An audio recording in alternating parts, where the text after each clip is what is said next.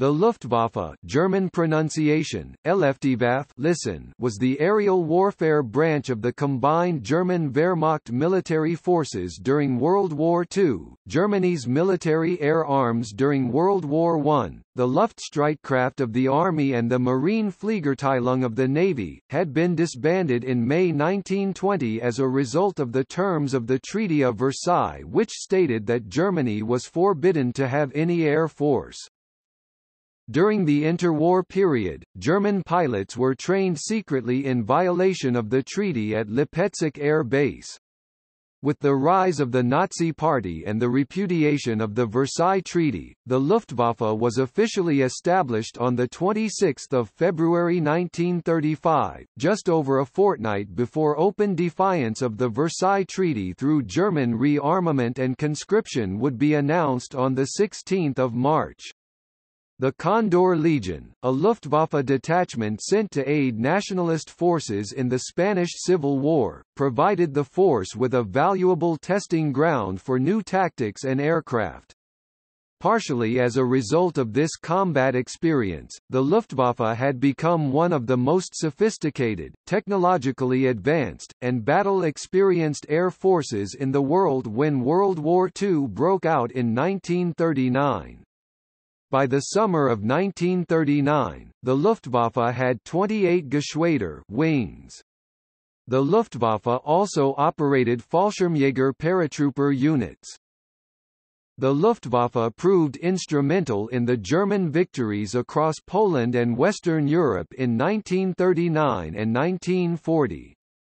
During the Battle of Britain, however, despite inflicting severe damage to the RAF's infrastructure and, during the subsequent Blitz, devastating many British cities, the German Air Force failed to batter the beleaguered British into submission. From 1942, Allied bombing campaigns gradually destroyed the Luftwaffe's fighter arm. From late 1942, the Luftwaffe used its surplus ground, support and other personnel to raise Luftwaffe field divisions. In addition to its service in the West, the Luftwaffe operated over the Soviet Union, North Africa and Southern Europe. Despite its belated use of advanced turbojet and rocket-propelled aircraft for the destruction of Allied bombers, the Luftwaffe was overwhelmed by the Allies' superior numbers and improved tactics, and a lack of trained pilots and aviation fuel. In January 1945, during the closing stages of the Battle of the Bulge, the Luftwaffe made a last-ditch effort to win air superiority, and met with failure. With rapidly dwindling supplies of petroleum, oil, and lubricants after this campaign, and as part of the entire combined Wehrmacht military forces as a whole, the Luftwaffe ceased to be an effective fighting force. After the defeat of Germany, the Luftwaffe was disbanded in 1946. During World War II, German pilots claimed roughly 70,000 aerial victories, while over 75,000 Luftwaffe aircraft were destroyed or significantly damaged. Of these, nearly 40,000 were lost entirely. The Luftwaffe had only two commanders-in-chief throughout its history, Hermann Göring and later Generalfeldmarschall Robert Ritter von Greim for the last 2 weeks of the war. The Luftwaffe was deeply involved in Nazi war crimes. By the end of the war, a significant percentage of aircraft production originated in concentration camps, an industry employing tens of thousands of prisoners. The Luftwaffe's demand for labor was one of the factors that led to the deportation and murder of hundreds of thousands of Hungarian Jews in 1944. The Oberkommando der Luftwaffe organized Nazi human experimentation, and Luftwaffe ground troops committed massacres in Italy, Greece, and Poland.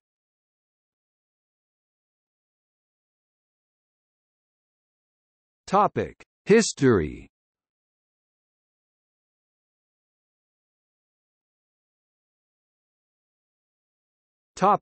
Origins. The Imperial German Army Air Service was founded in 1910 with the name Die Fliegertruppen des Deutschen Kaiserreichs, most often shortened to Fliegertrupp.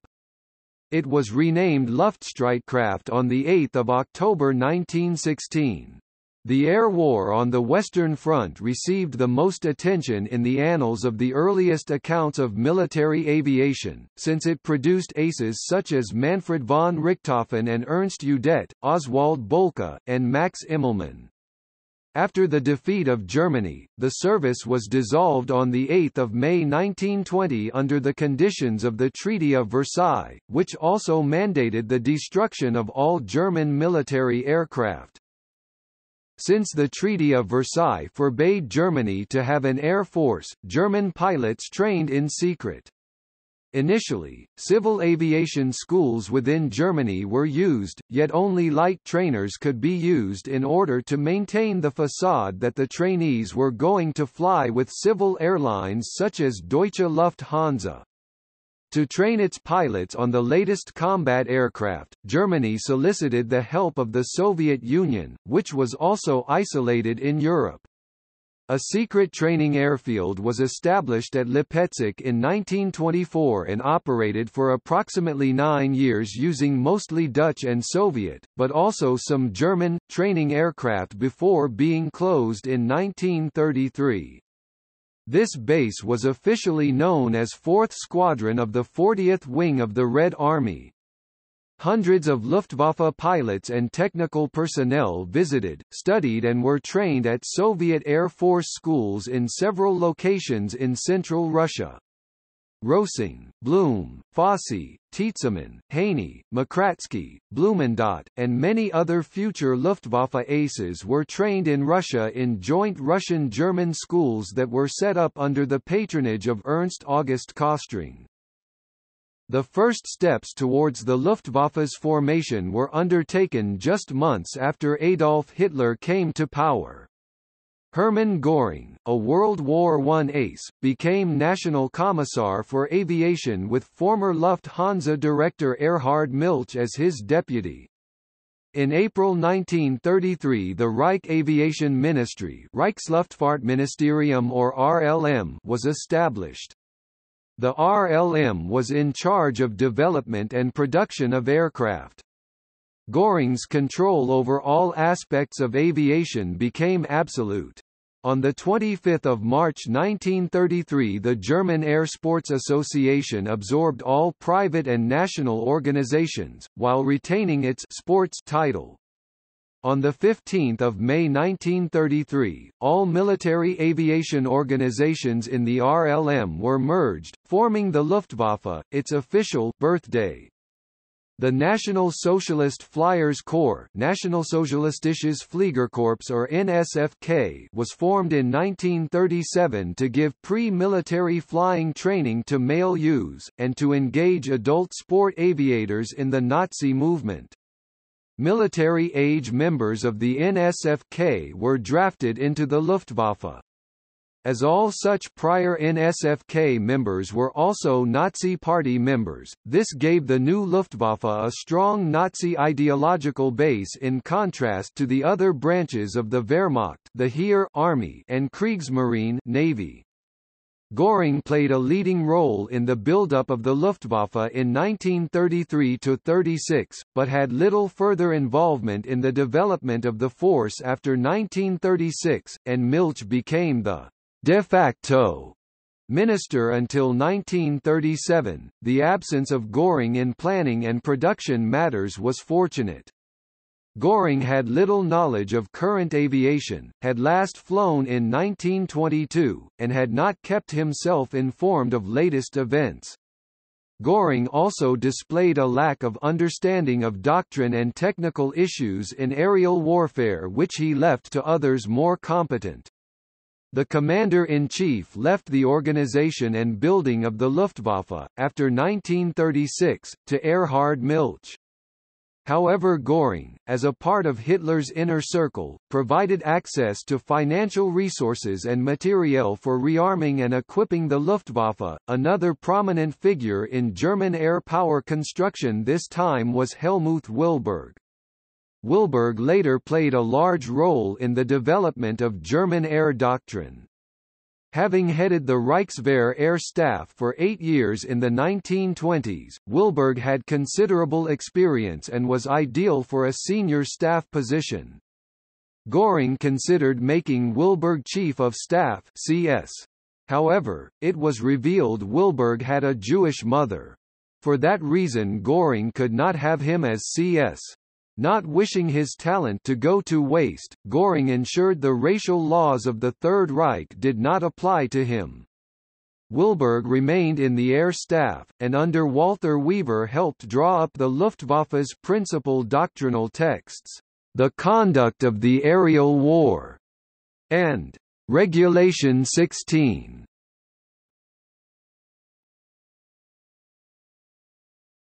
Topic: Preparing for War, 1933–39.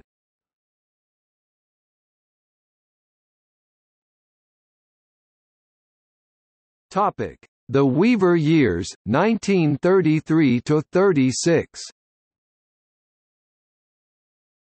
The German officer corps was keen to develop strategic bombing capabilities against its enemies. However, economic and geopolitical considerations had to take priority. The German air power theorists continued to develop strategic theories, but emphasis was given to army support, as Germany was a continental power and expected to face ground operations following any declaration of hostilities. For these reasons, between 1933 and 1934, the Luftwaffe's leadership was primarily concerned with tactical and operational methods. In aerial terms, the Army concept of Truppenführung was an operational concept, as well as a tactical doctrine. In World War I, the Fliegertrupps initial, 1914–15 era Feldfliegerabteilung observation, reconnaissance air units, each with 6 two-seater aircraft apiece, had been attached to specific Army formations and acted as support. Dive bomber units were considered essential to Truppenführung, attacking enemy headquarters and lines of communications. Luftwaffe Regulation 10, the bomber. Dienstvorschrift 10, Das Kampfflugzeug, published in 1934, advocated air superiority and approaches to ground attack tactics without dealing with operational matters. Until 1935, the 1926 manual, Directives for the Conduct of the Operational Air War, continued to act as the main guide for German air operations. The manual directed OKL to focus on limited operations, not strategic operations, the protection of specific areas and support of the army in combat. With an effective tactical operational concept, the German air power theorists needed a strategic doctrine and organization. Robert Knaus, a serviceman not pilot in the Luftstreitkraft during World War I, and later an experienced pilot with Lufthansa, was a prominent theorist of air power. Knaus promoted the Julio Douhet theory that air power could win wars alone by destroying enemy industry and breaking enemy morale by terrorizing the population of major cities. This advocated attacks on civilians. The General Staff blocked the entry of Douhet's theory into doctrine, fearing revenge strikes against German civilians and cities. In December 1934, Chief of the Luftwaffe General Staff Walther Wever sought to mold the Luftwaffe's battle doctrine into a strategic plan. At this time, Wever conducted war games simulated against France in a bid to establish his theory of a strategic bombing force that would, he thought, prove decisive by winning the war through the destruction of enemy industry, even though these exercises also included tactical strikes against enemy ground forces and communications. In 1935, Luftwaffe Regulation 16, the conduct of the air war, was drawn up. In the proposal, it concluded, "The mission of the Luftwaffe is to serve these goals." Coram states that under this doctrine, the Luftwaffe leadership rejected the practice of terror bombing See Luftwaffe strategic bombing doctrine. According to Quorum, terror bombing was deemed to be counterproductive, increasing rather than destroying the enemy's will to resist. Such bombing campaigns were regarded as diversion from the Luftwaffe's main operations, destruction of the enemy armed forces. Nevertheless, Wever recognized the importance of strategic bombing. In newly introduced doctrine, the conduct of the aerial air war in 1935, Wever rejected the theory of Dohet and outlined 5 key points to air strategy. To destroy the enemy air force by bombing its bases and aircraft factories, and defeating enemy air forces attacking German targets. To prevent the movement of large enemy ground forces to the decisive areas by destroying railways and roads, particularly bridges and tunnels, which are indispensable for the movement and supply of forces. To support the operations of the army formations, independent of railways, i.e., armored forces and motorized forces, by impeding the enemy advance and participating directly in ground operations. To support naval operations by attacking naval bases, protecting Germany's naval bases and participating directly in naval battles. To paralyze the enemy armed forces by stopping production in the armaments factories. Wever began planning for a strategic bomber force and sought to incorporate strategic bombing into a war strategy. He believed that tactical aircraft should only be used as a step to developing a strategic air force. In May 1934, Wever initiated a 7-year project to develop the so-called Ural bomber, which could strike as far as into the heart of the Soviet Union. In 1935, this design competition led to the Dornier Do-19 and Junkers Ju-89 prototypes, although both were underpowered. In April 1936, Wever issued requirements for the Bomber A design competition, a range of 6,700 kilometers (4,163 miles) with a 900 kilograms (1,984 pounds) bomb load. However, Wever's vision of a Ural bomber was never realized, and his emphasis on strategic aerial operations was lost. The only design submittal for Wever's Bomber A that reached production was Heinkel's Project 1041, which culminated in the production and frontline service as Germany's only operational heavy bomber, the Heinkel He-177, on 5 November 1937, the date on which it received its RLM airframe number. In 1935, the military functions of the RLM were grouped into Oberkommando der Luftwaffe (OKL), Air Force High Command. Following the untimely death of Walther Wever in early June 1936 in an aviation-related accident, by the late 1930s the Luftwaffe had no clear purpose. The Air Force was not subordinated to the Army support role, and it was not given any particular strategic mission. German doctrine fell between the two concepts. The Luftwaffe was to be an organization capable of carrying out broad and general support tasks rather than any specific mission. Mainly, this path was chosen to encourage a more flexible use of air power and offer the ground forces the right conditions for a decisive victory. In fact, on the outbreak of war, only 15% of the Luftwaffe's aircraft were devoted to ground support operations, counter to the long-held myth that the Luftwaffe was designed for only tactical and operational missions.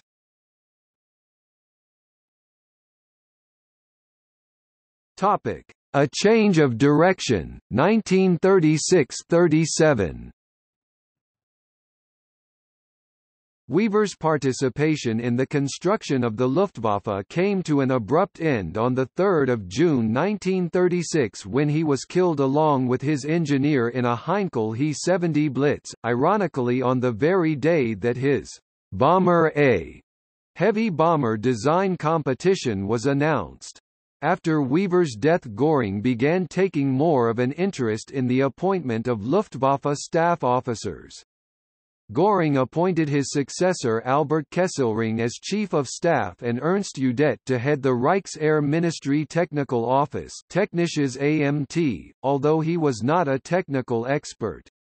Despite this, Udet helped change the Luftwaffe's tactical direction towards fast medium bombers to destroy enemy air power in the battle zone rather than through industrial bombing of its aviation production. Kesselring and Udet did not get on.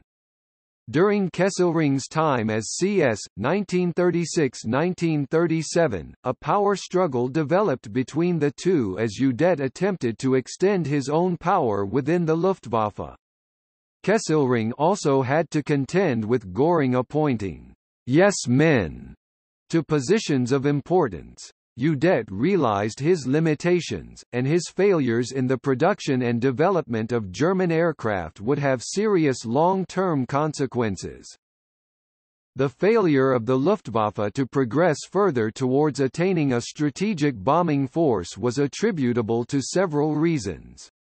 Many in the Luftwaffe command believed medium bombers to be sufficient power to launch strategic bombing operations against Germany's most likely enemies, France, Czechoslovakia, and Poland. The United Kingdom presented greater problems.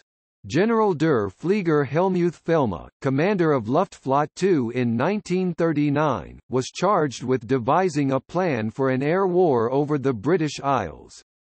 Felme was convinced that Britain could be defeated through morale bombing. Felme noted the alleged panic that had broken out in London during the Munich crisis, evidence he believed of British weakness. A second reason was technical. German designers had never solved the issues of the Heinkel He 177A's design difficulties, brought on by the requirement from its inception on 5 November 1937 to have moderate dive bombing capabilities in a 30-meter wingspan aircraft. Moreover, Germany did not possess the economic resources to match the later British and American effort of 1943–1944, particularly in large-scale mass production of high-power output aircraft engines with output of over at least 1,500 kilowatts (2,000 horsepower).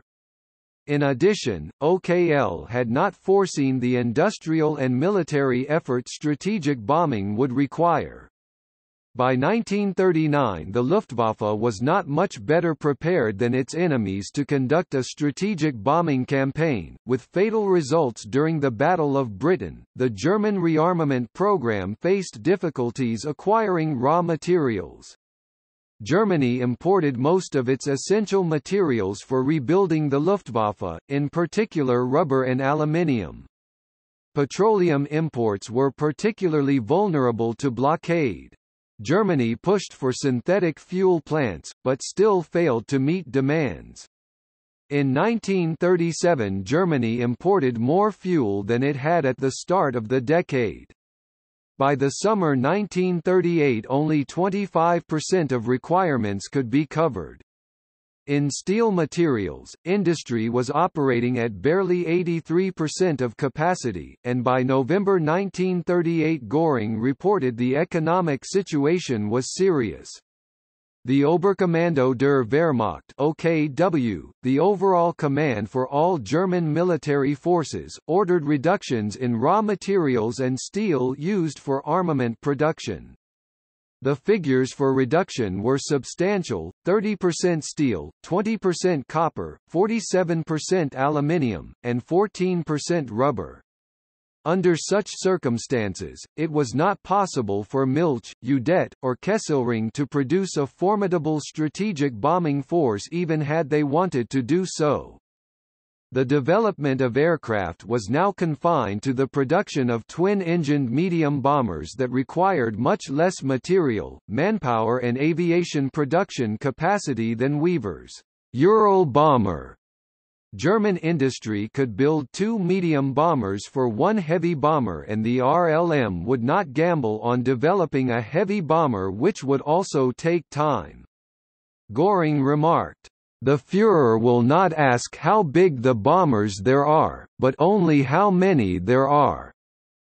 The premature death of Wever, one of the Luftwaffe's finest officers, left the Luftwaffe without a strategic air force during World War II, which eventually proved fatal to the German war effort. The lack of strategic capability should have been apparent much earlier. The Sudeten crisis highlighted German unpreparedness to conduct a strategic air war, although the British and French were in a much weaker position, and Hitler ordered the Luftwaffe be expanded to 5 times its earlier size.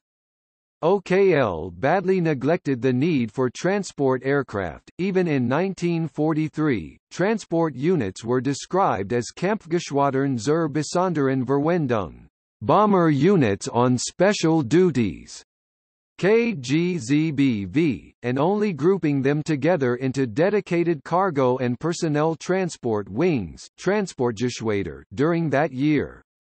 In March 1938, as the Anschluss was taking place, Göring ordered Felma to investigate the prospect of air raids against Britain. Felma concluded it was not possible until bases in Belgium and the Netherlands were obtained and the Luftwaffe had heavy bombers. It mattered little, as war was avoided by the Munich Agreement, and the need for long-range aircraft did not arise. These failures were not exposed until wartime. In the meantime, German designs of mid-1930s origin such as the Messerschmitt Bf 109, Heinkel He 111, Junkers Ju 87 Stuka, and Dornier Du 17, performed very well. All first saw active service in the Condor Legion against Soviet-supplied aircraft. The Luftwaffe also quickly realized the days of the biplane fighter were finished, the Heinkel He 51 being switched to service as a trainer. Particularly impressive were the Heinkel and Dornier, which fulfilled the Luftwaffe's requirements for bombers that were faster than 1930s-era fighters, many of which were biplanes or strut-braced monoplanes. Despite the participation of these aircraft mainly from 1938 onward, it was the venerable Junkers Ju 52, which soon became the backbone of the Transportgruppen, that made the main contribution. During the Spanish Civil War, Hitler remarked, Franco ought to erect a monument to the glory of the Junkers Ju 52. It is the aircraft which the Spanish Revolution has to thank for its victory.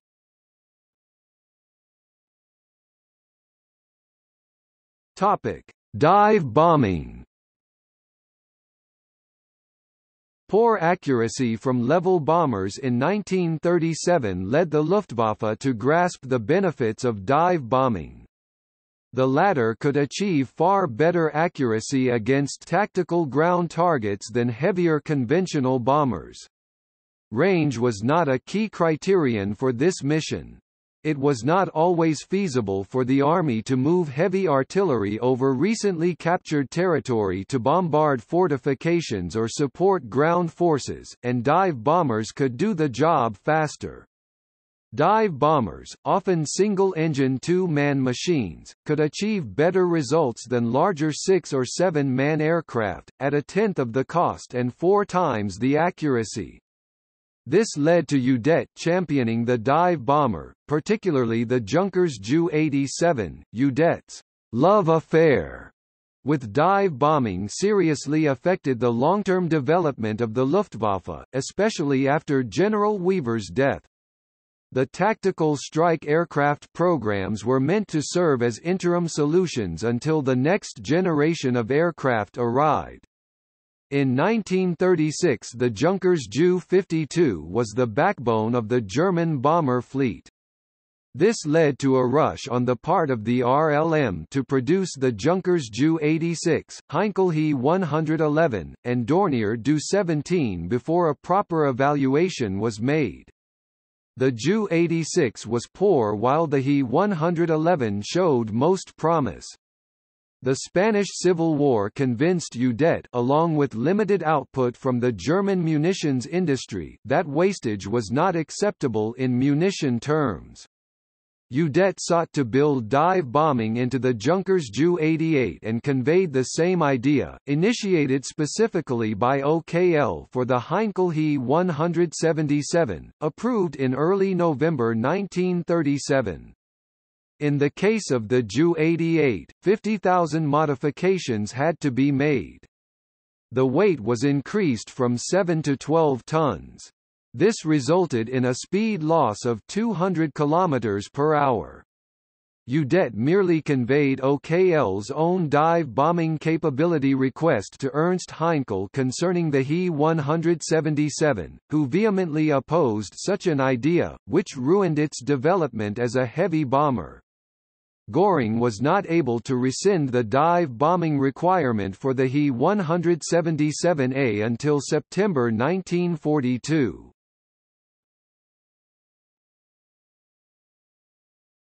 Topic: Mobilization, 1938–41.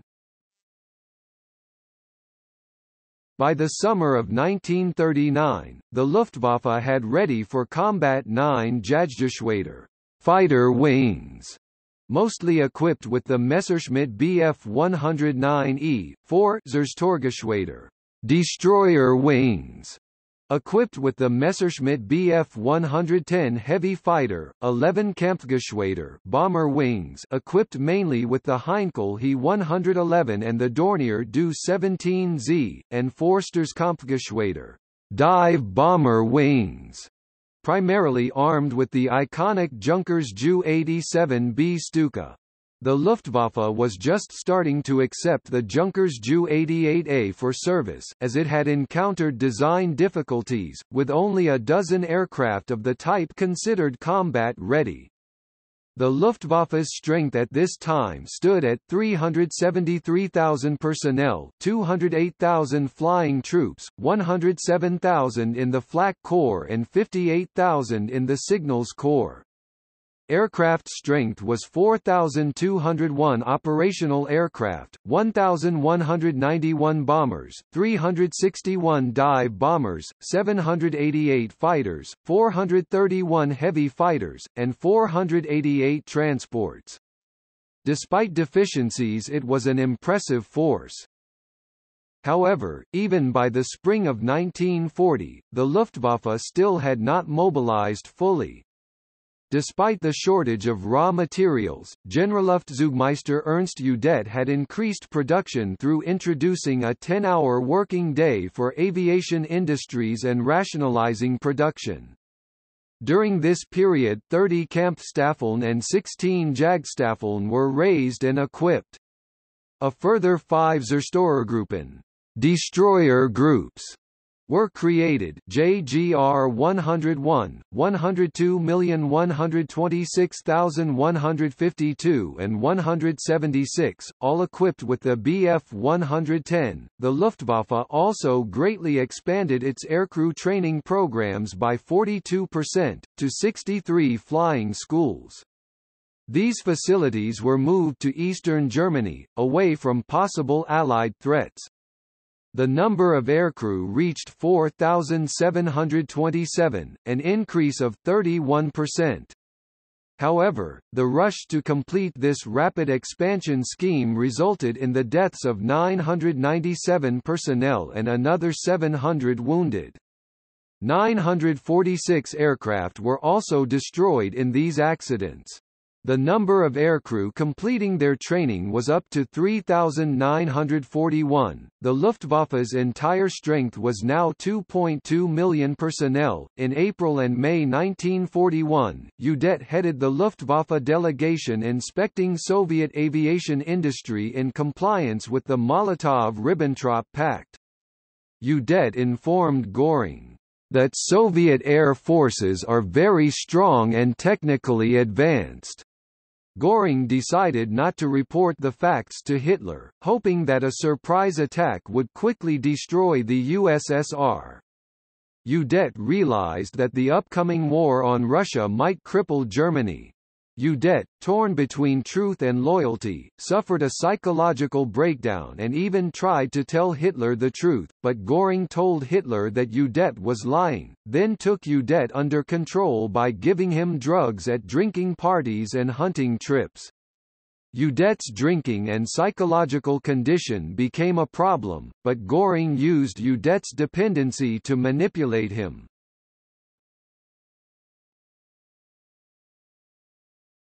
Topic: Luftwaffe organization.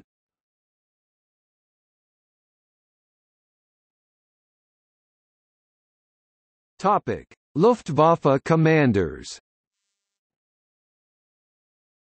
Throughout the history of Nazi Germany, the Luftwaffe had only two commanders-in-chief. The first was Hermann Göring, with the second and last being Generalfeldmarschall Robert Ritter von Greim. His appointment as Commander-in-Chief of the Luftwaffe was concomitant with his promotion to Generalfeldmarschall, the last German officer in World War II to be promoted to the highest rank. Other officers promoted to the second highest military rank in Germany were Albert Kesselring, Hugo Sperrel, Erhard Milch, and Wolfram von Richthofen. At the end of the war, with Berlin surrounded by the Red Army, Göring suggested to Hitler that he take over leadership of the Reich. Hitler ordered his arrest and execution, but Göring's SS guards did not carry out the order, and Göring survived to be tried at Nuremberg. Sperrel was prosecuted at the OKW trial, one of the last 12 of the Nuremberg trials after the war. He was acquitted on all 4 counts. He died in Munich in 1953. Topic: Organization and chain of command.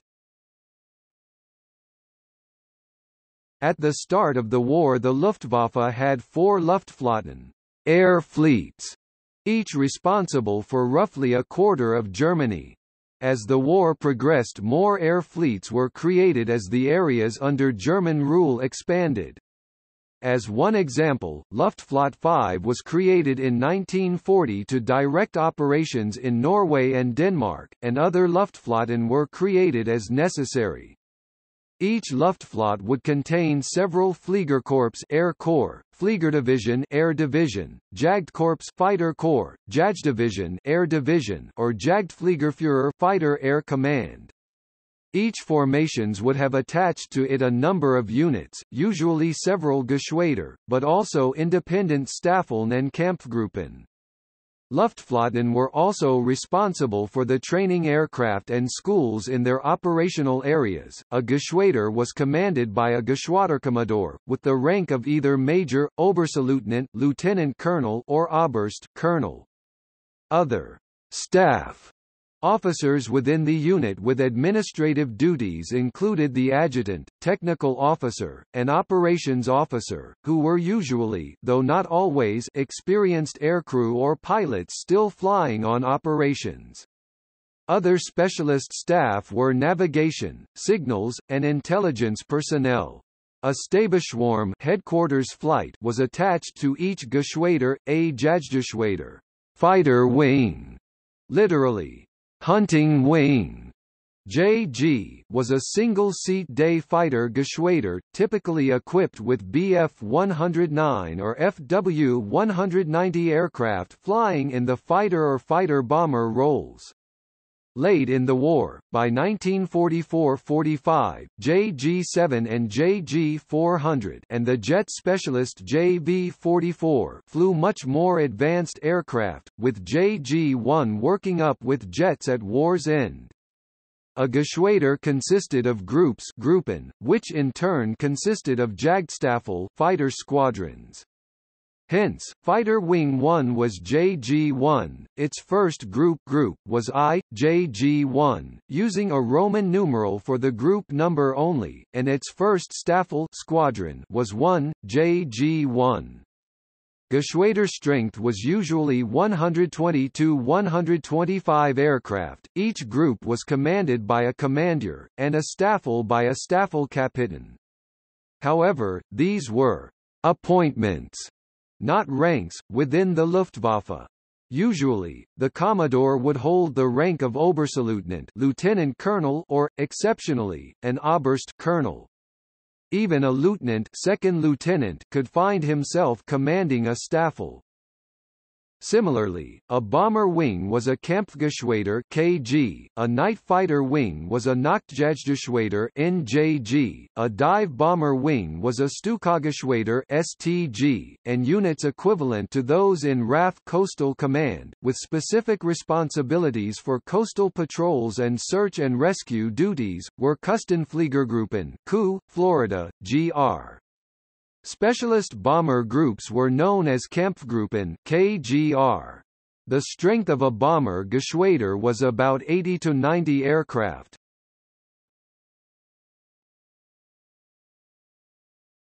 Topic: Personnel. The peacetime strength of the Luftwaffe in the spring of 1939 was 370,000 men. After the mobilization in 1939, almost 900,000 men served, and just before Operation Barbarossa in 1941 the personnel strength had reached 1.5 million men. The Luftwaffe reached its largest personnel strength during the period November 1943 to June 1944, with almost 3 million men and women in uniform. 1.7 million of these were male soldiers, 1 million male Wehrmachtsbeamte and civilian employees, and almost 300,000 female and male auxiliaries Luftwaffenhelfer. In October 1944, the anti-aircraft units had 600,000 soldiers and 530,000 auxiliaries, including 60,000 male members of the Reichsarbeitsdienst, 50,000 Luftwaffenhelfer, males age 15 to 17, 80,000 Flakwehrmänner, males above military age, and Flak V Soldaten, males unfit for military service, and 160,000 female Flakwaffenhelferinnen and Rad Maiden, as well as 160,000 foreign personnel (Hiwis).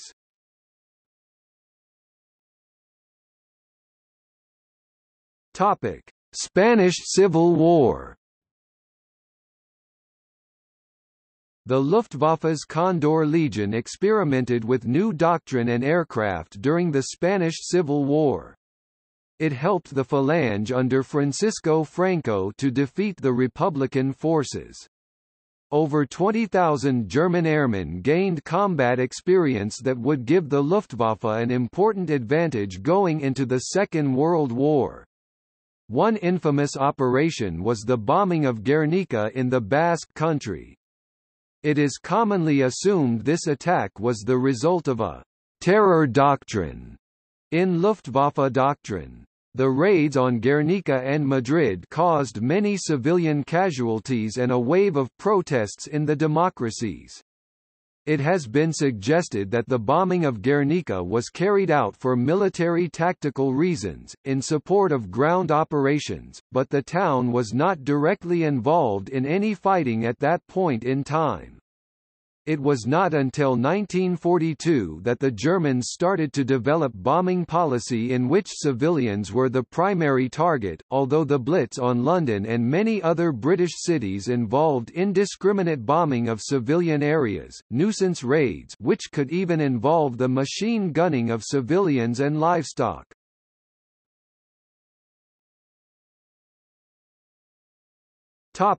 World War II.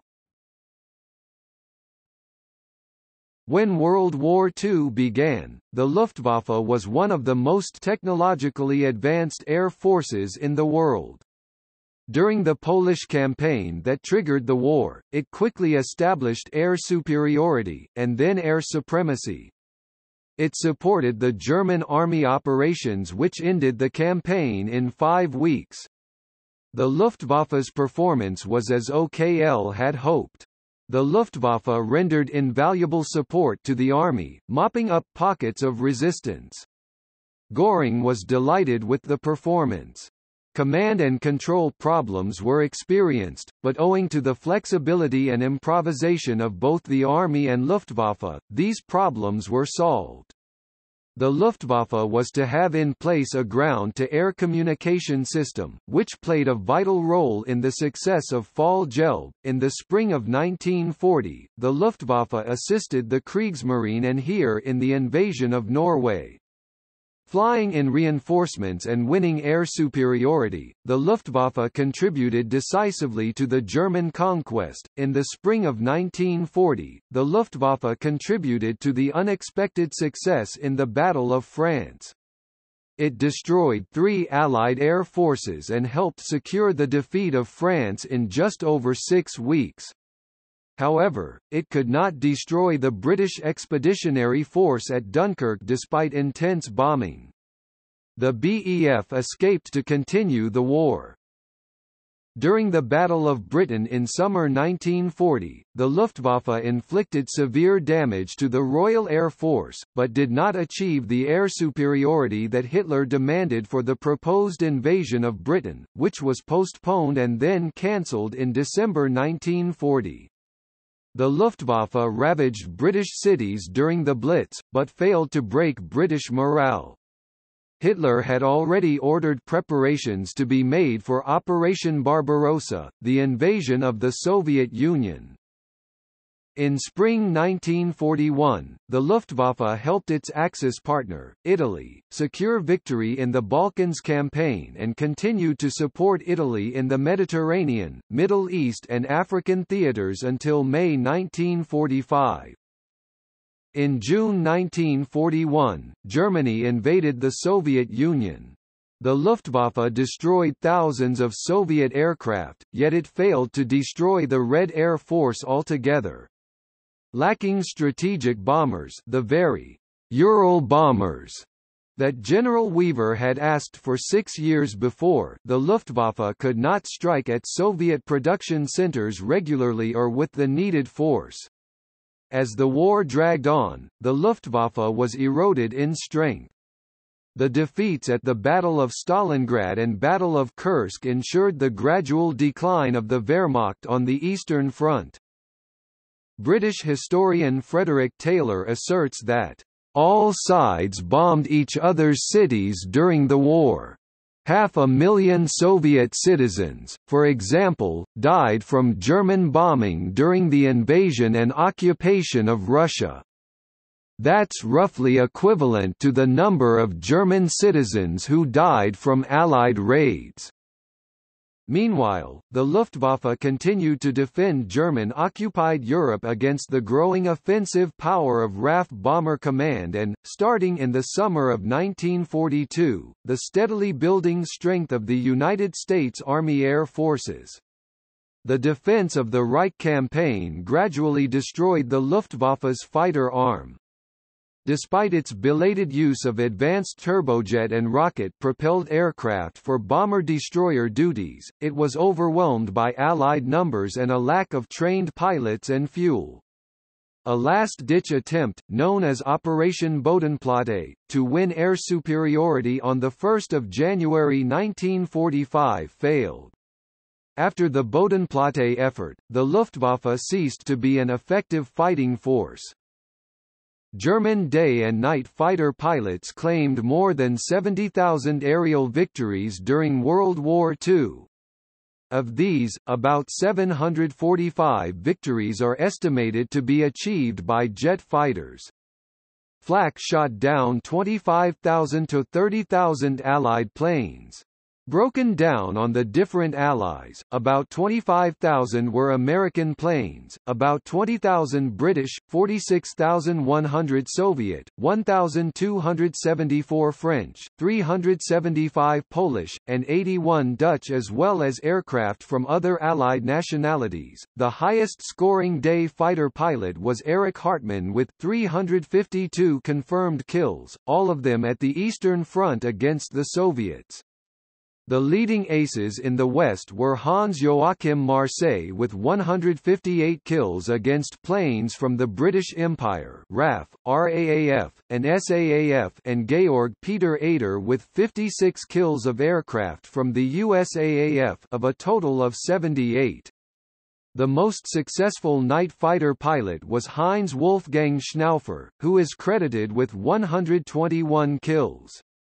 103 German fighter pilots shot down more than 100 enemy aircraft for a total of roughly 15,400 aerial victories. Roughly a further 360 pilots claimed between 40 and 100 aerial victories for round about 21,000 victories. Another 500 fighter pilots claimed between 20 and 40 victories for a total of 15,000 victories. It is relatively certain that 2,500 German fighter pilots attained ace status, having achieved at least 5 aerial victories. These achievements were honored with 453 German single and twin-engine Messerschmitt Bf 110 day fighter pilots having received the Knight's Cross of the Iron Cross. 85 night fighter pilots, including 14 crew members, were awarded the Knight's Cross of the Iron Cross. Some bomber pilots were also highly successful. The Stuka and Schlachtflieger pilot Hans Ulrich Rudel flew 2,530 ground attack missions and claimed the destruction of more than 519 tanks and a battleship, among others. He was the most highly decorated German serviceman of the Second World War. The bomber pilot Hans-Georg Bacher flew more than 658 combat missions destroying numerous ships and other targets. Losses on the other hand were high as well. The estimated total number of destroyed and damaged for the war totaled 76,875 aircraft. Of these, about 43,000 were lost in combat, the rest in operational accidents and during training. By type, losses totaled 21,452 fighters, 12,037 bombers, 15,428 trainers, 10,221 twin-engine fighters, 5,548 ground attack, 6,733 reconnaissance, and 6,141 transports. According to the General Staff of the Wehrmacht, the losses of the flight personnel until February 1945 amounted to Kia, 6,527 officers and 43,517 enlisted men. WIA, 4,194 officers and 27,811 enlisted men. MIA, 4,361 officers and 27,240 enlisted men. Total, 15,082 officers and 98,568 enlisted men. According to official statistics, total Luftwaffe casualties, including ground personnel, amounted to 138,596 killed and 156,132 missing through the 31st of January 1945.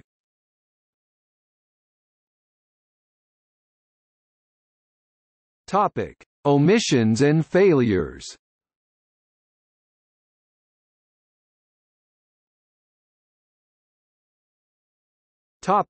The lack of aerial defense. The failure of the Luftwaffe in the defense of the Reich campaign was a result of a number of factors. The Luftwaffe lacked an effective air defense system early in the war. Adolf Hitler's foreign policy had pushed Germany into war before these defenses could be fully developed. The Luftwaffe was forced to improvise and construct its defenses during the war. The daylight actions over German-controlled territory were sparse in 1939–1940. The responsibility of the defense of German airspace fell to the Luftgekommandos, air district commands. The defense systems relied mostly on the flak arm. The defenses were not coordinated and communication was poor. This lack of understanding between the flak and flying branches of the defense would plague the Luftwaffe throughout the war. Hitler in particular wanted the defense to rest on anti-aircraft artillery as it gave the civilian population a psychological crutch. No matter how ineffective the weapons, most of the battles fought by the Luftwaffe on the Western Front were against the RAF's circus raids and the occasional daylight raid into German airspace. This was a fortunate position since the Luftwaffe's strategy of focusing its striking power on one front started to unravel with the failure of the invasion of the Soviet Union. The peripheral strategy of the Luftwaffe between 1939 and 1940 had been to deploy its fighter defences at the edges of Axis-occupied territory, with little protecting the inner depths. Moreover, the front-line units in the West were complaining about the poor numbers and performance of aircraft. Units complained of lack of Zerstorer aircraft with all-weather capabilities and the lack of climbing power of the Bf-109. The Luftwaffe's technical edge was slipping as the only formidable new aircraft in the German arsenal was the Focke-Wulf Fw-190. Generalfeldmarschall Erhard Milch was to assist Ernst Udet with aircraft production increases and introduction of more modern types of fighter aircraft. However, they explained at a meeting of the Reich Industrial Council on 18 September 1941 that the new next-generation aircraft had failed to materialize, and production of obsolete types had to continue to meet the growing need for replacements. The buildup of the Jagdwaffe fighter force was too rapid and its quality suffered. It was not put under a unified command until 1943, which also affected performance of the 9 Jagdgeschwader fighter wings in existence in 1939. No further units were formed until 1942, and the years of 1940–1941 were wasted. OKL failed to construct a strategy, instead its command style was reactionary, and its measures not as effective without thorough planning. This was particularly apparent with the Sturmbach squadrons, formed to replace the increasingly ineffective twin-engine Zerstorer twin-engined heavy fighter wings as the primary defense against USAAF daylight raids.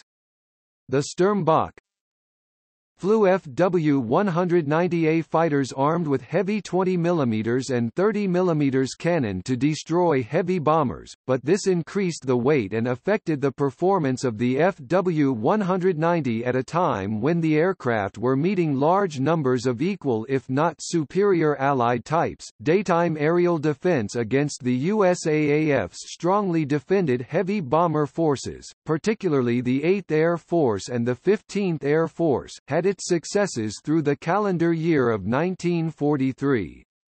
But at the start of 1944, 8th AF Commander Jimmy Doolittle made a major change in offensive fighter tactics, which defeated the Luftwaffe's day fighter force from that time onwards.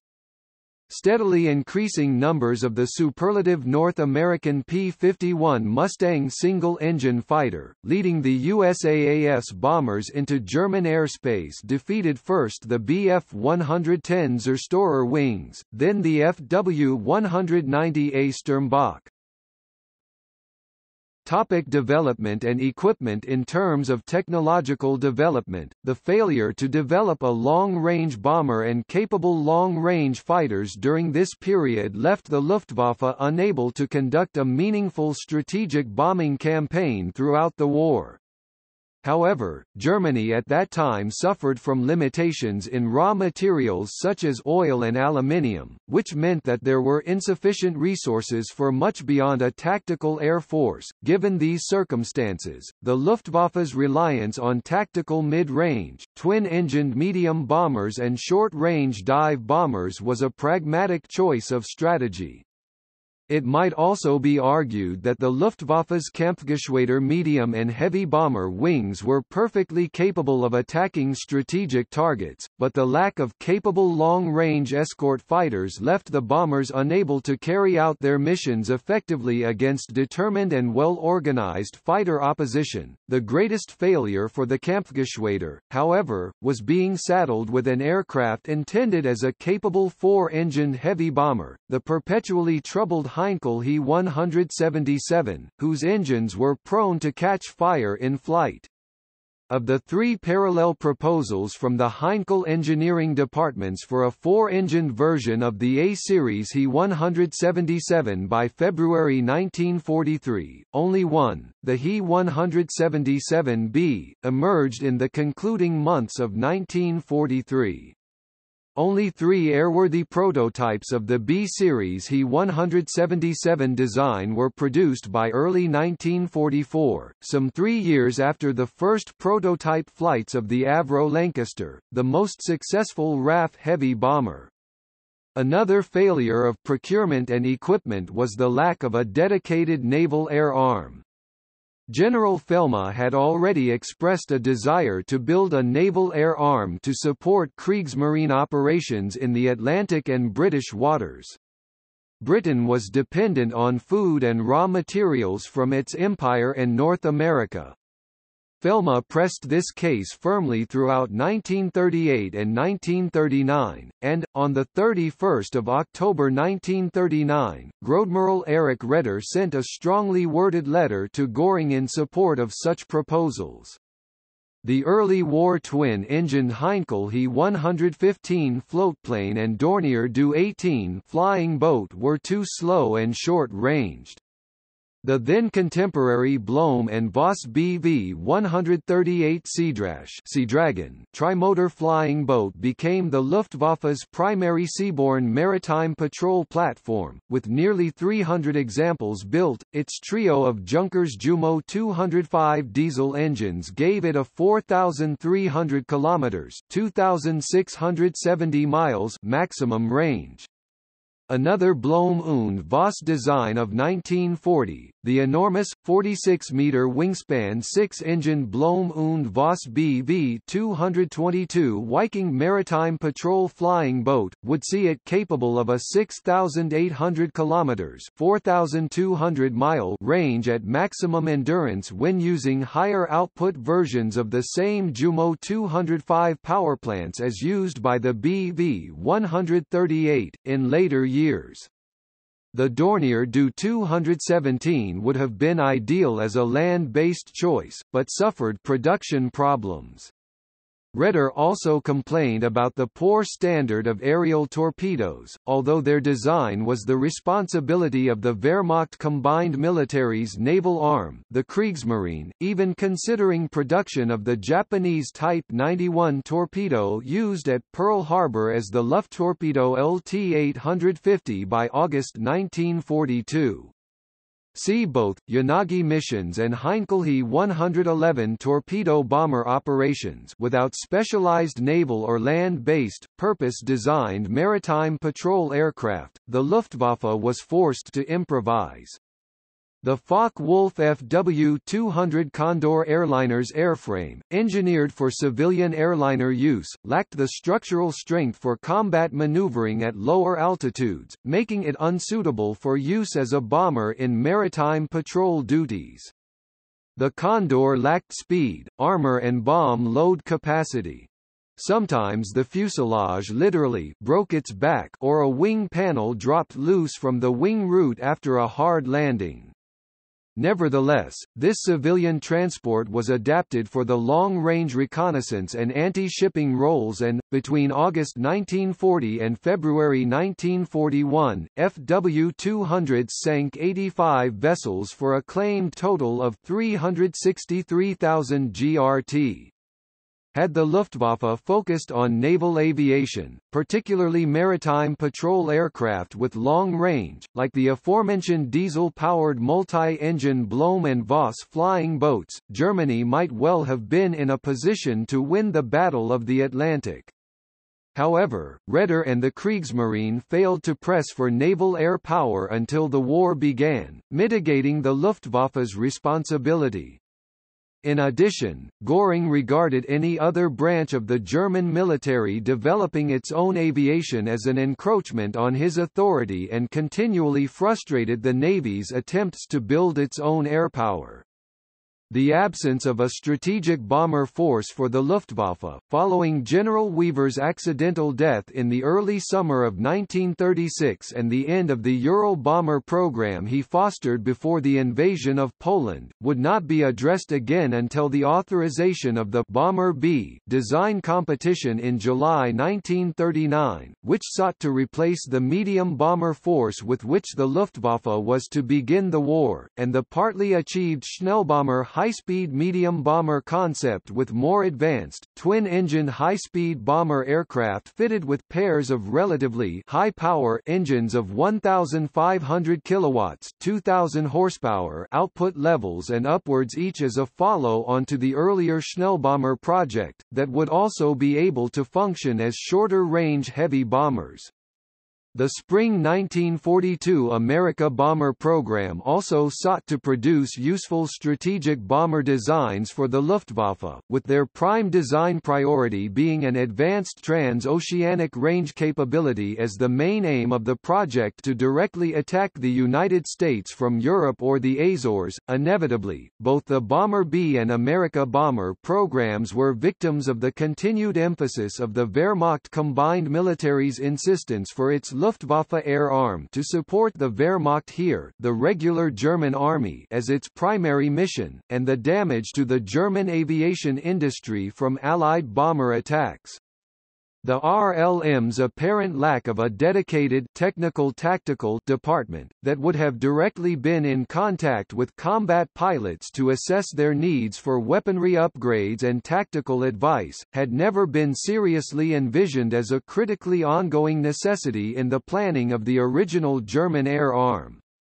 The RLM did have its own Technisches TAMT department to handle aviation technology issues, but this was tasked with handling all aviation technology issues in the Third Reich, both military and civilian in nature, and also not known to have ever had any clear and actively administrative and consultative links with the frontline forces established for such purposes.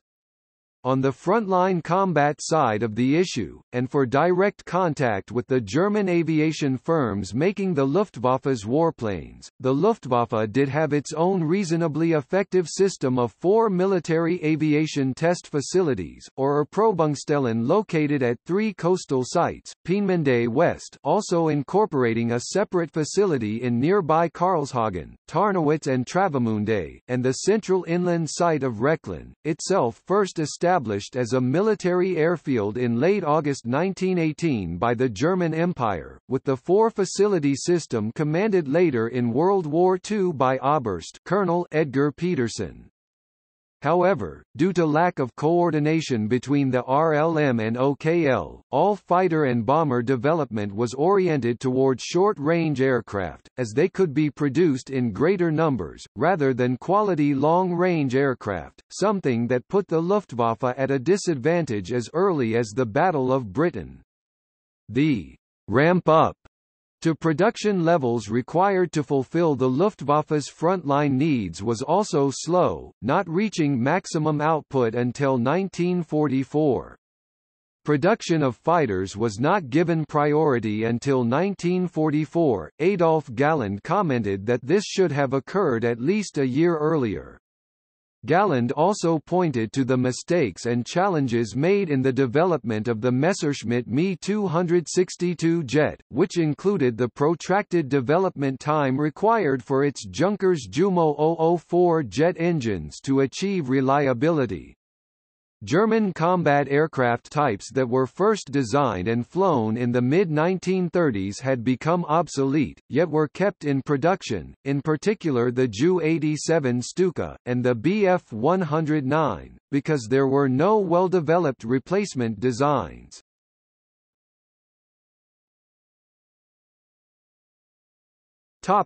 Production failures. The failure of German production was evident from the start of the Battle of Britain. By the end of 1940 the Luftwaffe had suffered heavy losses and needed to regroup. Deliveries of new aircraft were insufficient to meet the drain on resources. The Luftwaffe, unlike the RAF, was failing to expand its pilot and aircraft numbers. This was partly owing to production planning failures before the war and the demands of the army. Nevertheless, the German aircraft industry was being outproduced in 1940. In terms of fighter aircraft production, the British exceeded their production plans by 43%, while the Germans remained 40% behind target by the summer 1940. In fact, German production in fighters fell from 227 to 177 per month between July and September 1940. One of the many reasons for the failure of the Luftwaffe in 1940 was that it did not have the operational and material means to destroy the British aircraft industry, something that the much-anticipated Bomber B design competition was intended to address.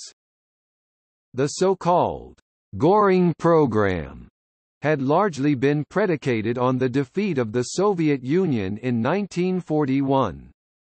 After the Wehrmacht's failure in front of Moscow, industrial priorities for a possibility in increasing aircraft production were largely abandoned in favor to support the Army's increased attrition rates and heavy equipment losses. Erhard Milch's reforms expanded production rates. In 1941 an average of 981 aircraft including 311 fighters were produced each month. In 1942 this rose to 1,296 aircraft of which 434 were fighters. Milch's planned production increases were initially opposed. But in June, he was granted materials for 900 fighters per month as the average output. By the summer of 1942, Luftwaffe's operational fighter force had recovered from a low of 39%, 44% for fighters and 31% for bombers in winter of 1941-1942, to 69% by late June, 75% for fighters and 66% for bombers in 1942. However, after increased commitments in the East, overall operational ready rates fluctuated between 59% and 65% for the remaining year. Throughout 1942 the Luftwaffe was outproduced in fighter aircraft by 250% and in twin-engine aircraft by 196%. The appointment of Albert Speer as Minister of Armaments increased production of existing designs, and the few new designs that had originated from earlier in the war. However, the intensification of Allied bombing caused the dispersion of production and prevented an efficient acceleration of expansion. German aviation production reached about 36,000 combat aircraft for 1944. However, by the time this was achieved the Luftwaffe lacked the fuel and trained pilots to make this achievement worthwhile. The failure to maximize production immediately after the failures in the Soviet Union and North Africa ensured the Luftwaffe's effective defeat in the period of September 1943 to February 1944. Despite the tactical victories won, they failed to achieve a decisive victory. By the time production reached acceptable levels, as so many other factors had for the Luftwaffe, and for the entire Wehrmacht military's weapons and ordnance technology as a whole, late in the war, it was too little, too late. Engine development. By the late 1930s, airframe construction methods had progressed to the point where airframes could be built to any required size, founded on the all-metal airframe design technologies pioneered by Hugo Junkers in 1915 and constantly improved upon for over 2 decades to follow, especially in Germany with aircraft like the Dornier Du-X flying boat and the Junkers G-38 airliner. However, powering such designs was a major challenge. Mid-1930s aero engines were limited to about 600 horsepower and the first 1,000 horsepower engines were just entering the prototype stage. For the then new Third Reich's Luftwaffe air arm, this meant inverted liquid-cooled V-12 designs like the Daimler-Benz DB601. The United States had already gotten its start towards this goal by 1937 with two large displacement, twin-row 18-cylinder air-cooled radial engine designs of at least 46 liters (2,803) displacement each, the Pratt & Whitney Double Wasp and the Wright Duplex Cyclone. Nazi Germany's initial need for substantially more powerful aviation engines originated with the private venture Heinkel He 119 high-speed reconnaissance design, and the ostensibly twin-engined Messerschmitt Me 261 for maritime reconnaissance duties. To power each of these designs, Daimler-Benz literally doubled up their new, fuel-injected DB601 engines. This doubling up involved placing two DB601 side by side on either side of a common vertical plane space frame with their crankcases outer sides each having a mount similar to what would be used in a single engine installation, creating a mirror image centrifugal supercharger for the starboard side component DB601, inclining the top ends of their crankcases inwards by roughly 30 to mate with the space frame central mount, and placing a common propeller gear reduction housing across the front ends of the two engines. Such a twin crankcased power system aviation engine crafted from a pair of DB601s resulted in the 2,700 PS 1,986 kilowatts maximum output DB606 coupled engine design for these two aircraft in February 1937, but with each of the DB606 coupled engines weighing in at around 1.5 tons apiece. The early development of the DB606 coupled engines was paralleled during the late 1930s with Daimler-Benz's simultaneous development of a 1,500 kilowatts class engine design using a single crankcase.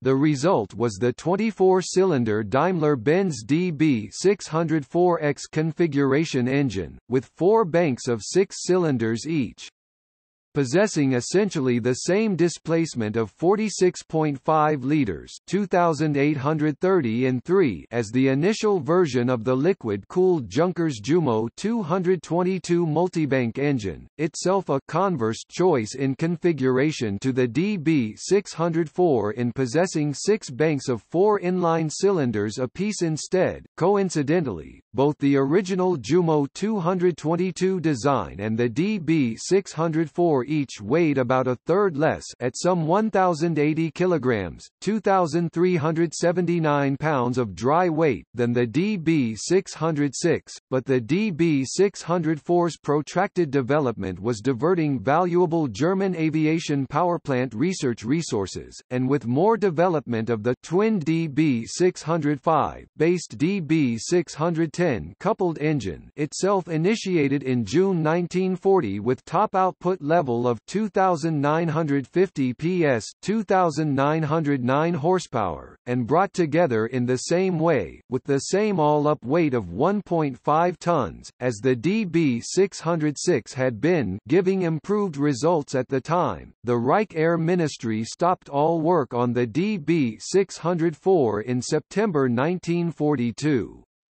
Such coupled power plants were the exclusive choice of power for the Heinkel He 177A Grief heavy bomber, mistasked from its beginnings in being intended to do moderate angle dive bombing. For a 30-meter wingspan class, heavy bomber design, the twin nacelles for a pair of DB606s or 610s did reduce drag for such a combat requirement. But the poor design of the He 177A's engine accommodations for these twin crankcase power systems caused repeated outbreaks of engine fires, causing the dive bombing requirement for the He-177A to be cancelled by mid-September 1942. BMW worked on what was essentially an enlarged version of its highly successful BMW 801 design from the Focke-Wulf FW190A. This led to the 53.7-litre displacement BMW 802 in 1943, an 18-cylinder air-cooled radial, which nearly matched the American duplex Cyclone's 54.9-litre figure, but with a weight of some 1,530 kilograms (3,370 pounds), matching that of the 24-cylinder liquid-cooled inline DB606, and the even larger, 83.5-litre displacement BMW 803 28-cylinder liquid-cooled radial, which from post-war statements from BMW development personnel were each considered to be secondary priority development programs at best. This situation with the 802 and 803 designs led to the company's engineering personnel being redirected to place all efforts on improving the 801 to develop it to its full potential. The BMW 801F radial development, through its use of features coming from the 801E subtype, was able to substantially exceed the over -1,500 kilowatts output level.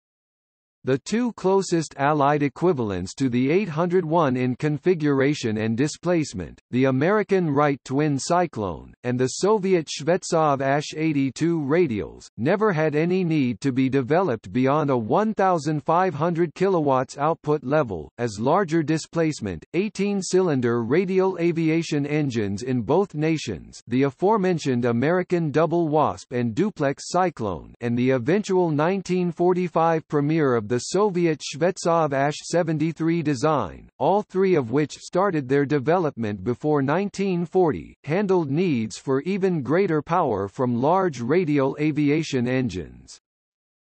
The twinned-up Daimler-Benz DB601-based, 1,750 kW output DB606, and its more powerful descendant, the 2,130 kW output DB605-based DB610, weighing some 1.5 tons apiece, were the only 1,500 kW plus output level aircraft powerplants to ever be produced by Germany for Luftwaffe combat aircraft, mostly for the aforementioned Heinkel He-177A heavy bomber.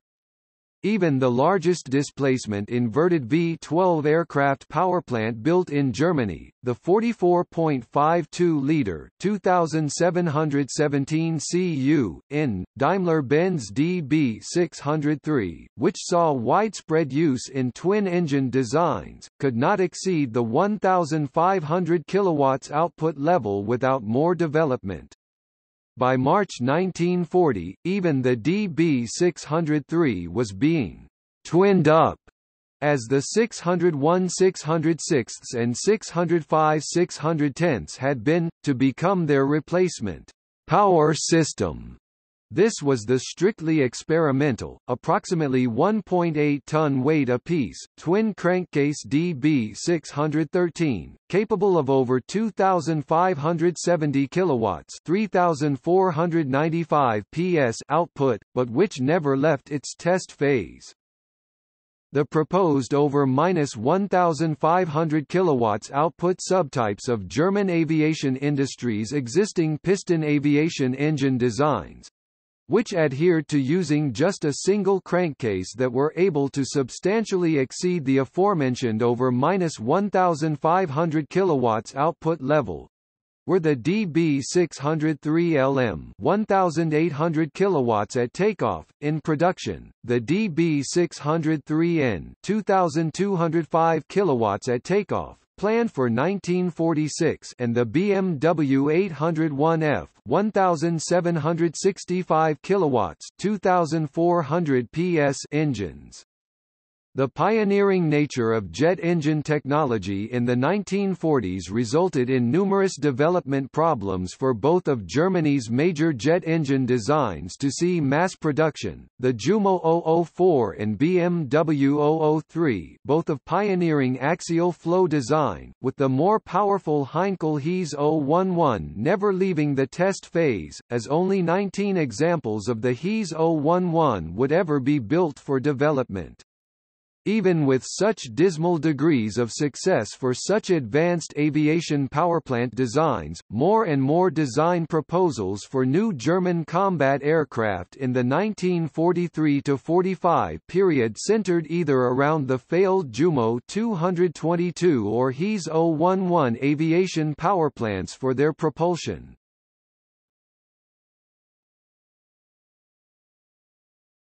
Topic: Personnel and leadership. The bomber arm was given preference and received the better pilots. Later, fighter pilot leaders were few in numbers as a result of this. As with the late shift to fighter production, the Luftwaffe pilot schools did not give the fighter pilot schools preference soon enough. The Luftwaffe, OKW argued, was still an offensive weapon, and its primary focus was on producing bomber pilots. This attitude prevailed until the second half of 1943. During the defense of the Reich campaign in 1943 and 1944, there were not enough commissioned fighter pilots and leaders to meet attrition rates, as the need arose to replace aircrew. As attrition rates increased, the quality of pilot training deteriorated rapidly. Later this was made worse by fuel shortages for pilot training. Overall this meant reduced training on operational types, formation flying, gunnery training, and combat training, and a total lack of instrument training. At the beginning of the war, commanders were replaced with younger commanders too quickly. These younger commanders had to learn in the field rather than entering a post fully qualified. Training of formation leaders was not systematic until 1943, which was far too late, with the Luftwaffe already stretched. The Luftwaffe thus lacked a cadre of staff officers to set up, man, and pass on experience. Moreover, Luftwaffe leadership from the start poached the training command, which undermined its ability to replace losses, while also planning for short, sharp campaigns, which did not pertain. Moreover, no plans were laid for night fighters. In fact, when protests were raised, Hans Jeschonnek, chief of the General Staff of the Luftwaffe, said, "First we've got to beat Russia, then we can start training."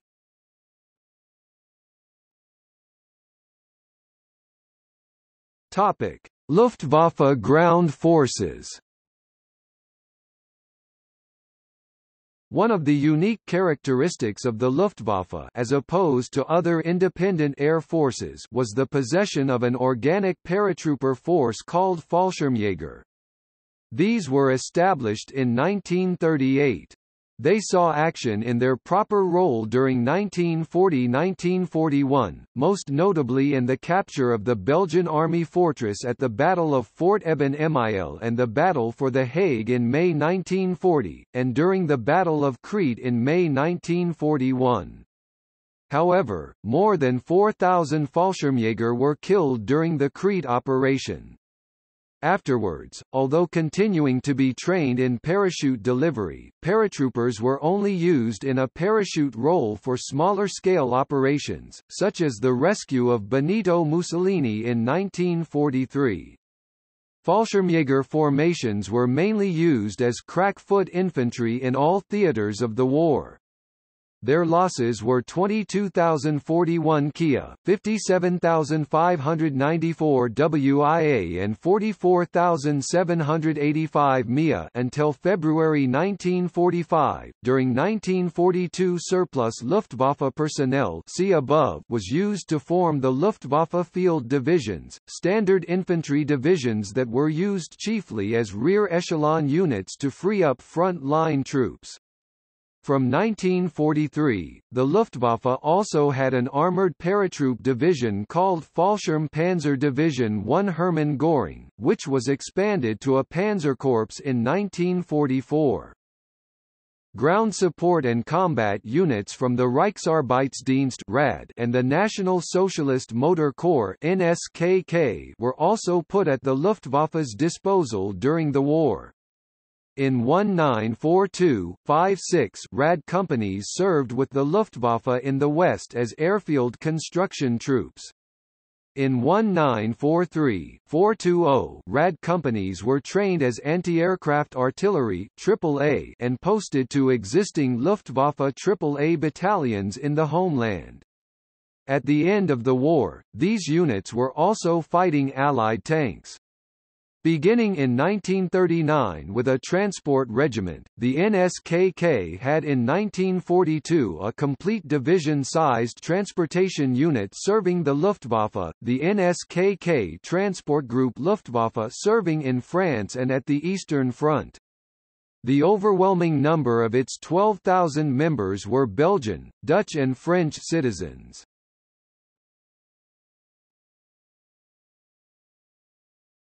Topic: War crimes and bombing of non-military targets.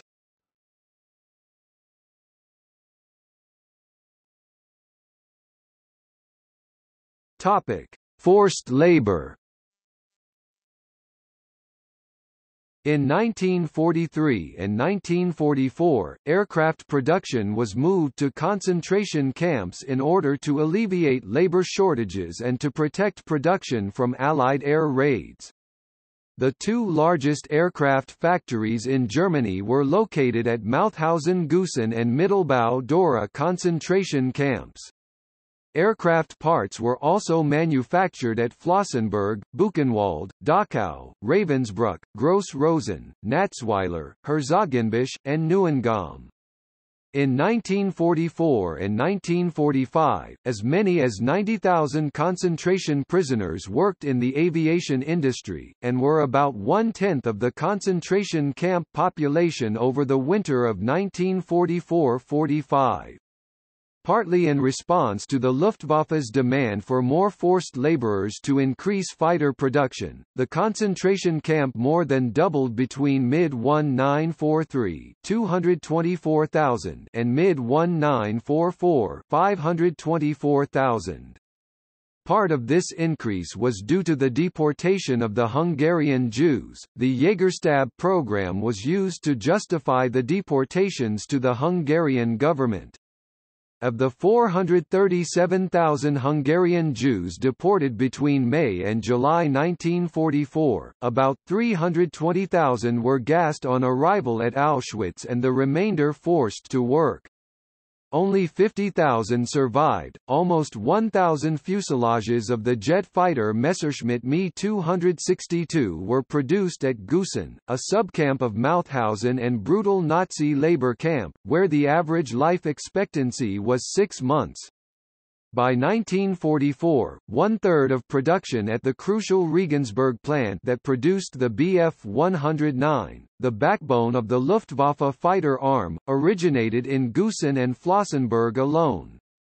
Synthetic oil was produced from shale oil deposits by prisoners of Mittelbau-Dora as part of Operation Desert directed by Edmund Geilenberg in order to make up for the decrease in oil production due to Allied bombing. For oil production, 3 subcamps were constructed and 15,000 prisoners forced to work in the plant. More than 3,500 people died. Wever concentration camp in Estonia was also established for shale oil extraction. About 20,000 prisoners worked there and more than 1,500 died at Wever. Luftwaffe airfields were frequently maintained using forced labor. Thousands of inmates from 5 subcamps of Stutthof worked on the airfields. Airfields and bases near several other concentration camps and ghettos were constructed or maintained by prisoners. On the orders of the Luftwaffe, prisoners from Buchenwald and Herzogenbusch were forced to defuse bombs that had fallen around Düsseldorf and Leeuwarden respectively. Thousands of Luftwaffe personnel worked as concentration camp guards. Auschwitz included a munitions factory guarded by Luftwaffe soldiers. 2,700 Luftwaffe personnel worked as guards at Buchenwald. Dozens of camps and subcamps were staffed primarily by Luftwaffe soldiers.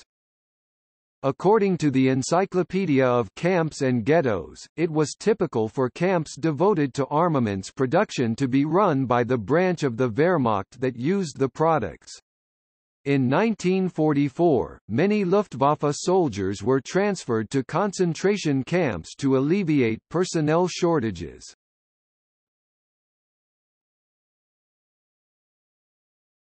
Topic: Massacres.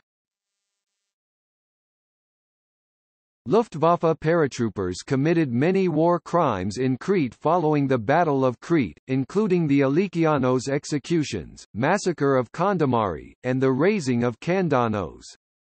Several Luftwaffe divisions, including the 1st Parachute Division, 2nd Parachute Division, 4th Parachute Division, 19th Luftwaffe Field Division, 20th Luftwaffe Field Division and the 1st Fallschirm Panzer Division, committed war crimes in Italy, murdering hundreds of civilians. Luftwaffe troops participated in the murder of Jews imprisoned in ghettos in Eastern Europe, for example assisting in the murder of 2,680 Jews at the Nemirov ghetto, participating in a series of massacres at the Opozno ghetto, and helping to liquidate the Deblini Rena ghetto by deporting thousands of Jews to the Treblinka extermination camp. Between 1942 and 1944, 2 Luftwaffe security battalions were stationed in the Bialowieza forest for Bandenbekämpfung operations. Encouraged by Göring, they murdered thousands of Jews and other civilians. Luftwaffe soldiers frequently executed Polish civilians at random with baseless accusations of being Bolshevik agents, in order to keep the population in line, or as reprisal for partisan activities. The performance of the troops was measured by the body count of people murdered. 10,000 Luftwaffe troops were stationed on the Eastern Front for such anti-partisan operations. Topic: Human experimentation. Throughout the war, concentration camp prisoners were forced to serve as human guinea pigs in testing Luftwaffe equipment. Some were carried out by Luftwaffe personnel and others were performed by the SS on the orders of the OKL. In 1941, experiments with the intent of discovering means to prevent and treat hypothermia were carried out for the Luftwaffe, which had lost aircrew to immersion hypothermia after ditchings. The experiments were conducted at Dachau and Auschwitz. Sigmund Rascher, a Luftwaffe doctor based at Dachau, published the results at the 1942 medical conference entitled Medical Problems Arising from Sea and Winter. Of about 400 prisoners forced to participate in cold water experiments, 80 to 90 were killed. In early 1942, prisoners at Dachau were used by Rascher in experiments to perfect ejection seats at high altitudes. A low-pressure chamber containing these prisoners was used to simulate conditions at altitudes of up to 20,000 meters (66,000 feet). It was rumored that Rascher performed vivisections on the brains of victims who survived the initial experiment. Of the 200 subjects, 80 died from the experimentation, and the others were executed. Eugen Hagen, head doctor of the Luftwaffe, infected inmates of Natzweiler concentration camp with typhus in order to test the efficacy of proposed vaccines.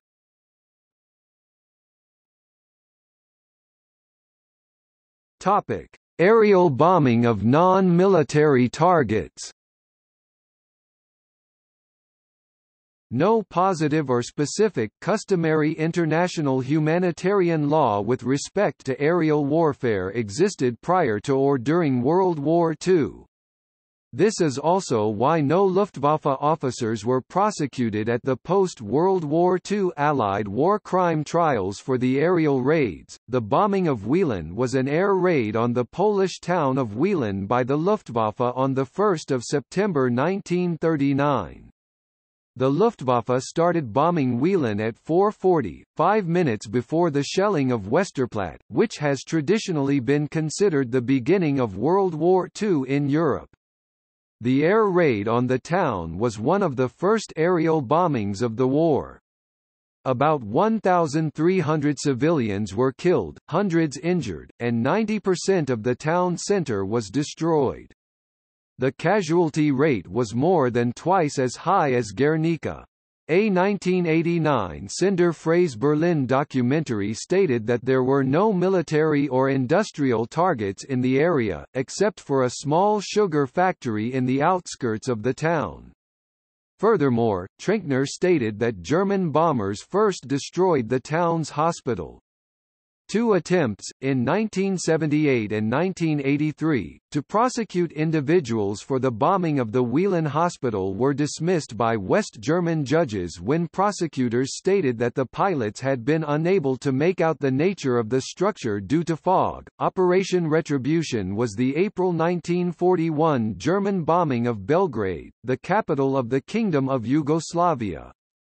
The bombing deliberately targeted the killing of civilians as punishment, and resulted in 17,000 civilian deaths. It occurred in the first days of the World War II German-led Axis invasion of Yugoslavia. The operation commenced on 6 April and concluded on 7 or 8 April, resulting in the paralysis of Yugoslav civilian and military command and control, widespread destruction in the center of the city and many civilian casualties. Following the Yugoslav capitulation, Luftwaffe engineers conducted a bomb damage assessment in Belgrade. The report stated that 218.5 metric tons, 215.0 long tons, 240.9 short tons of bombs were dropped, with 10 to 14% being incendiaries.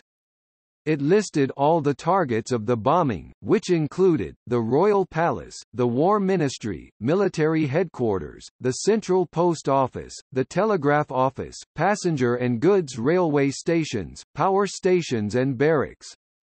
It also mentioned that 7 aerial mines were dropped, and that areas in the center and northwest of the city had been destroyed, comprising 20 to 25% of its total area. Some aspects of the bombing remain unexplained, particularly the use of the aerial mines. In contrast, Pavlovich states that almost 50% of housing in Belgrade was destroyed. After the invasion, the Germans forced between 3,500 and 4,000 Jews to collect rubble that was caused by the bombing.